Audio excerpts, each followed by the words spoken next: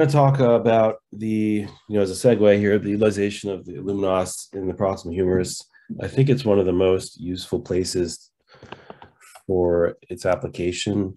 It's not necessarily a reduction tool, but I think it's certainly helpful in helping you maintain reduction. And it's a very useful adjunct to the use of both plates and nails for proximal humerus fixation. So, So just as some background for those who aren't familiar with the implant itself, it's essentially a tube, Dacron-like tube, filled with methacrylate. And so it comes in a liquid format, and the tube comes collapsed in a variety of different sizes that it can be expanded to suit your particular application. And when you get it into the position you want it in, you inflate it with the methacrylate, and then a light mechanism activates it so it can harden. And once it's hardened, it's solid. It's just like similar to methyl methacrylate, and you can drill through it, and it's very good at supporting bone and reduction. So as I mentioned, it comes in predefined shape. There's different shapes. Some of them are tubes, some of them are more asymmetrical, and you can choose the shape that's most suitable for your application. So the first case is going to be a 62-year-old female, low energy fall. These are all going to be essentially low energy falls in older patients, because I think this tool is most useful in osteopenic bone as a means to support osteopenic bone. So here we have this fracture. You can see it's valgus impacted, proximal humerus fracture with a separate greater tuberosity fragment. We want to restore that alignment of the proximal humerus to improve the function of the muscle in the cuff. So here we are in the OR. We've got this fracture again, valgus aligned. We can use a reduction tool. Steve showed use of the Holman, the tip of the Holman, which I find very useful as well, more in the cortical bone. In this area, I'll use something more broad, like an elevator, for example, and you can get it into that fracture site and use it to sort of elevate the head so you can reduce it to its normal alignment. And then I can put the tuberosity back and pin it in place with some wires as a form of temporary fixation. And next, we would get our guide wire in for our entry point for the IlluminOss implant. So in the proximal humerus, it goes in basically the same way you put in a humeral nail. You can find that area right at the border of the articular surface, and you can make your entry point there with the K-wire, followed by either a reamer, or you can use an awl to gain access to the canal.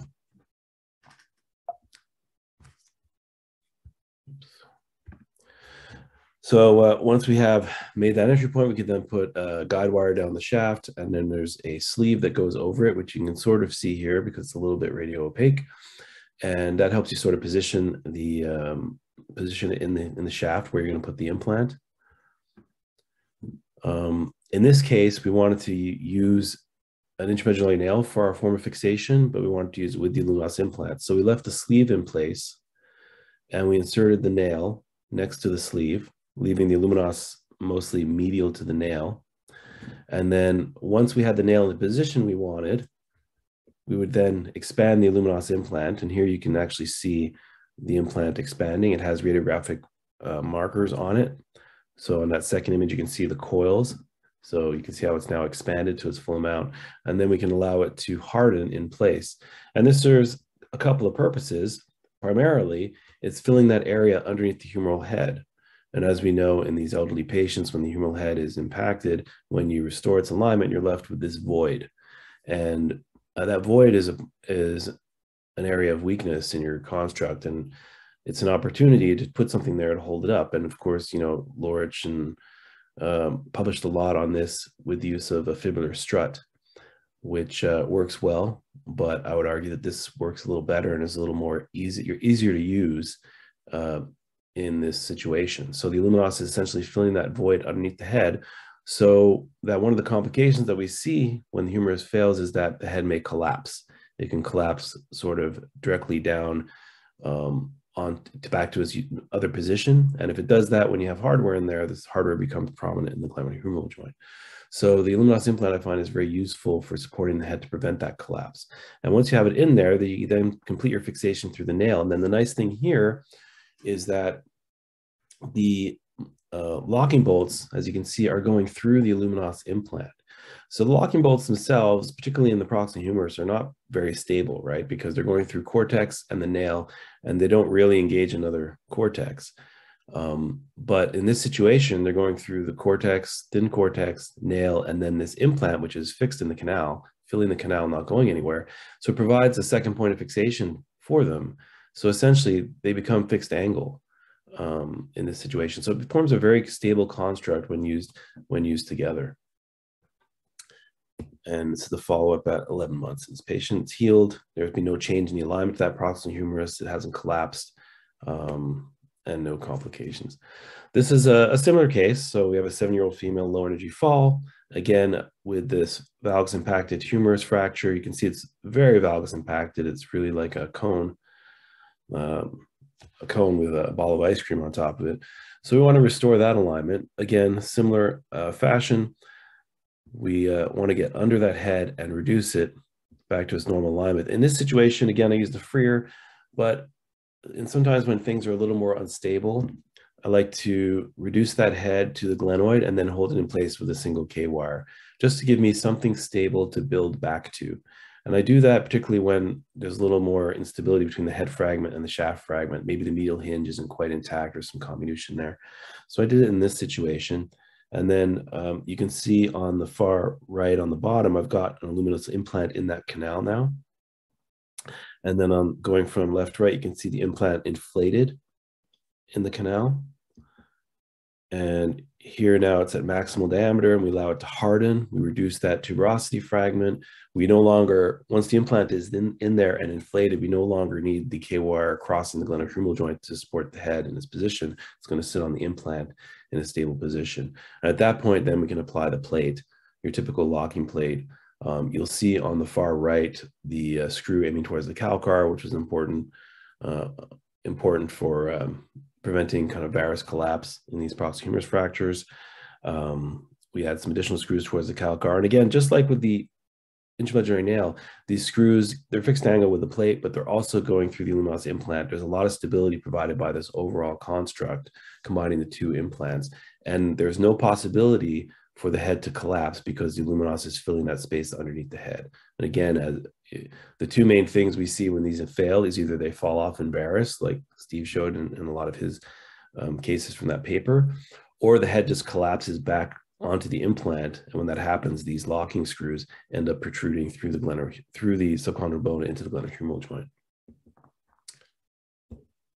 So this last case, another proximal fracture, and this one sort of shows you how this implant could be used a little bit like a reduction aid in some ways. So we've got this surgical neck fracture. You can see the malalignment. You can see the translation of the shaft. Again, we're using the freer elevator. We're trying to lever that piece over into the right position to restore the alignment. We're putting a guide wire in to sort of as provisional fixation. We add a second guide wire through the vasor portal, which is quite helpful. You could put a nail, you could put the IlluminOss implant through this portal as well, which is just superior where the acromion and the clavicle and the AC joint meet. In this case, we put a wire in there to hold the reduction while we used our initial wire as the entry point for our IlluminOss implant.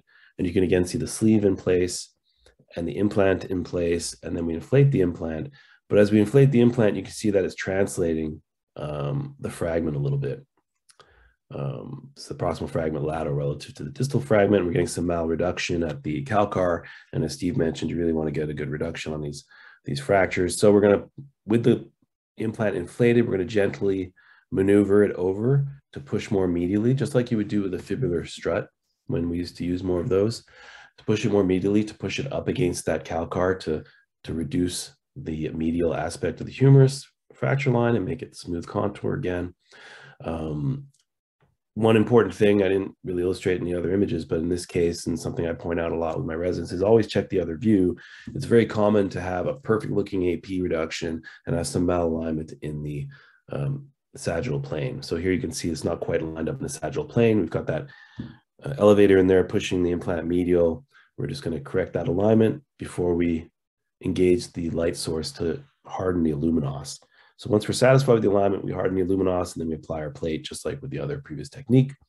And this is our follow-up. And this was a more recent case. I guess I don't have the latest follow-up, but anyway, it did heal, and the patient did well. And again, the important thing, no collapse, right? The IlluminOss implant really provided us a good support, filling that area underneath the head to prevent any collapse that humeral head, which is really something we really have to worry about in these older patients with poor quality bone.